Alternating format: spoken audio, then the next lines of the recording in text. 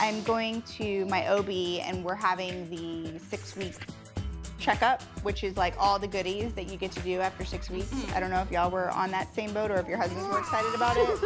Everybody's husband's excited about it, I think. Did you do anything fun for it? But even if the doctor gives you the go-ahead, it's still gonna be like an easing back Your to body's business. definitely changed. Do you think he's ready? I think he was ready like the second we came out of the hospital.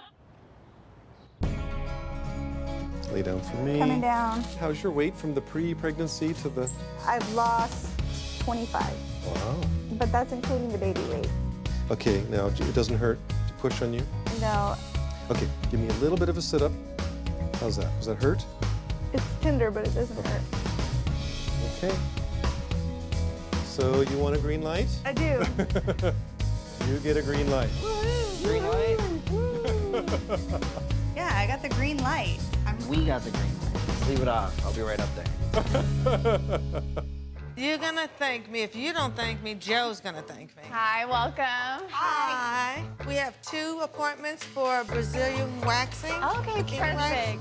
Now that I've had the green light from Dr. Jick, Tanya talked me into getting a Brazilian wax. Joe is gonna be all over this.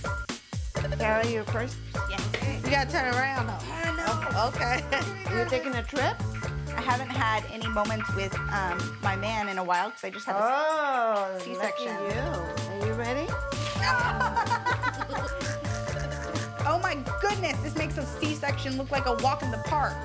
A C-section, you have painkillers. I didn't have any painkillers, and that ripped from my vahoo-hoo. Whoa. Wow.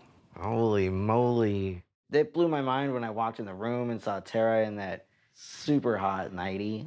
Just wanted to jump in the bed and like get some us time going. She looked hot. What's up? It's been a while. It has.